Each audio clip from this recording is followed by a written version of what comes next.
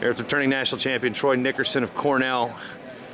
Been in this tournament several times. You've been placed high on this podium several times. What's it going to take for you to repeat this year as champion?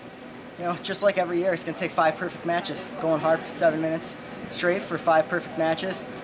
Getting plenty of rest in between, keep my weight under control, and going out there and having fun. As far as preparation for this year compared to last year, where do you think you're at by comparison? I'm pretty much in about the same shape as I was last year. On the positive side, I've been able to cope a little bit easier with my injuries this year, having dealt with them last year. And you know, I'm just going in there, going to do what I have to do to win, and you know, that's all I can ask of myself right now. Having not wrestled the entirety of the Cornell schedule, do you think that helps you in terms of staying fresh at this point of the season? Because Division I college wrestling is a grind, and 5 matches at this level is a serious grind. Yeah, absolutely. I definitely wish I was in there every match with my teammates, but you know, Coach Cole held me back a lot, and I definitely don't think it hurt me in any way. Like you said, if anything, it helped me.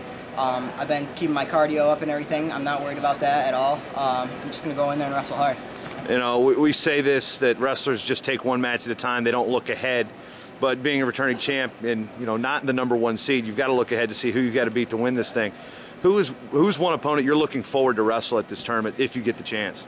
Honestly, it doesn't matter. I've looked at my bracket once. Haven't even scouted any of my opponents. I'm not really worried about them. I feel if I go in there, wrestle hard for 7 minutes, there's nobody in the country that can beat me. And that's all I'm worried about right now. You had a shot to wrestle Escobedo at the Southern Scuffle, and that match was cut short by injury. What is something you're looking forward to, at least getting back on the mat with him? He's a guy that's won a national title. You're a guy that's won a national title. You guys meet in the finals. What do you think the fans and the entire sport of wrestling is going to get out of that?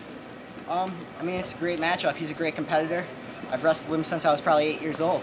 You know, we've gone back and forth quite a bit. Lately, I've had his number, but that means nothing. You know, every match here is you know, clean slate, and you know, hopefully we can go out there, create a lot of action, and make it fun for the fans. Do you think it's a little bit of an unfair knock on you? Do people question your durability because of the injury?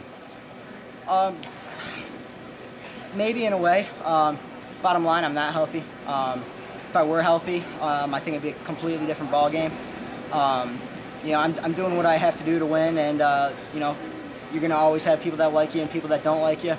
You know, I'm not really too worried about that. I'm going out there trying to win 1 match at a time and hopefully bring home that national title to Cornell.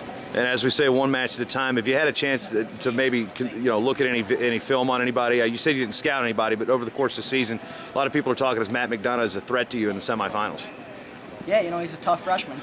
He's a good kid, works hard from what I know. I know my coaches have done some scouting on him, and he actually wrestles a lot like one of my teammates, Mike Gray, who I wrestle with every day in the room. So honestly, I'm not too worried about it. If I go in there, wrestle my match for 7 minutes, no reason I shouldn't come out on top.